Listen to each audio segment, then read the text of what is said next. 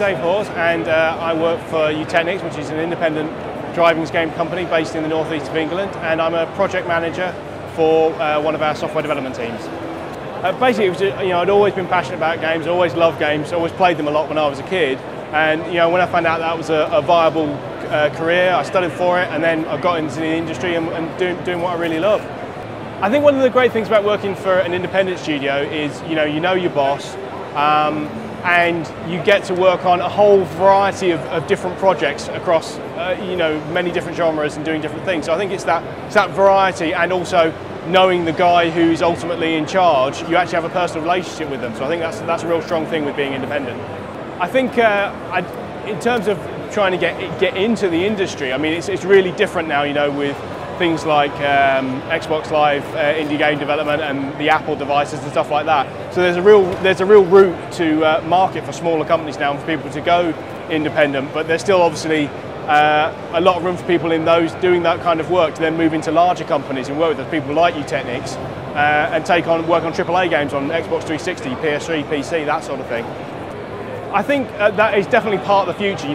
Platforms have Eutechnyx has been around for 24 years, and platforms have changed throughout those 24 years, and we've gone from working on 8-bit tape drives to CD to media to God knows what else. So I see Facebook and all those kind of social media platforms as another platform to do games on. It's still the same stuff that we're doing. I mean, Auto Club Revolution is a really big thing we're doing in the social MMO sphere at the minute, and that's it's just another avenue to work down to get games out to people. Sure. One of the interesting things is you see a drop in the box sales, but you're seeing an equivalent or bigger rise in digital distribution, online sales, again, social media type stuff. So I don't think in any way games aren't going away at all, and really even box product isn't going away. It's just changing how it's delivered and the nature of it and the divisions within it. But the industry continues to grow year on year. Well, I mean, the big thing for us is definitely, if you're doing art, it's a show reel. You need an absolute stand-up, knockout show reel. And if it's programming, then we're looking for a strong maths background and a really good demo. I mean, something that YouTube is fantastic for is it lets us see the work that people have been doing, and someone gives us a really strong demo, then that's what brings people forward. But definitely, have a good show reel or have a good demo, art or programming. That's the way.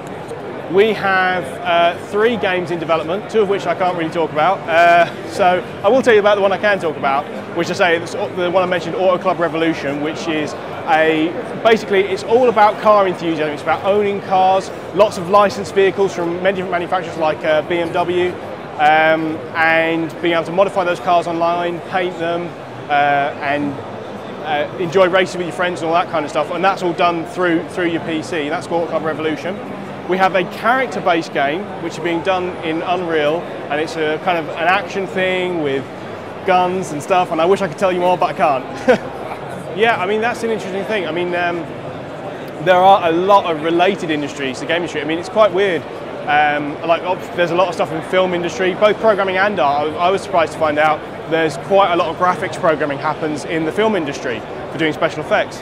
And another area that a lot of people can work in, we do a lot of driving games, and there's actually a whole industry of automotive dynamics, which is basically simulating cars for all the car manufacturers. They do all the modelling and design and development of new cars is now done on computers.